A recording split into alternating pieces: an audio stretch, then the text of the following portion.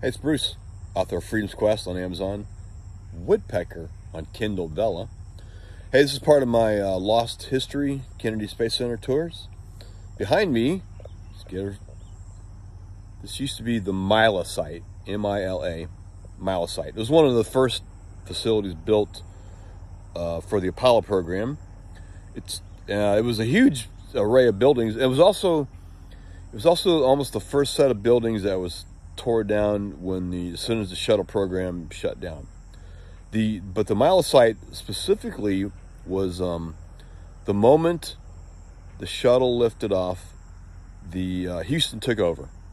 And so the moment it left the ground, there was communications sent to the MILA site.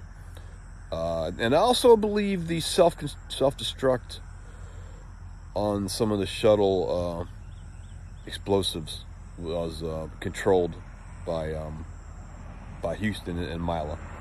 But so we used to work here a lot. Actually, I used to watch the otters a lot on this road, and it's kind of interesting how there's nothing down there now but a parking lot, when there used to be antennas and people. And I remember the going away party, the shutdown.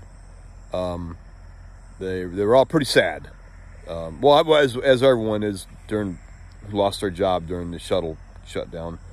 But the MILA people had a pretty good party down there. And oh yeah, so as a final note, at another time on the Space Center, I accidentally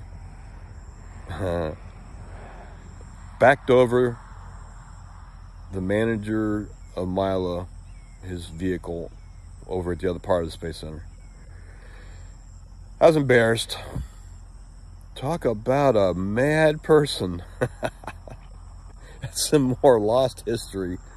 Anyway, the MILA site on Meridown. Hey, by the way, where I'm at, the Blue Oranges building is right behind me, as well as the visitor center, and I'm going to head up towards the main gate. I haven't gone to work yet, so it's another beautiful morning on the Space Center. And if you get a chance, check out my book, Freedom's Quest, on Amazon.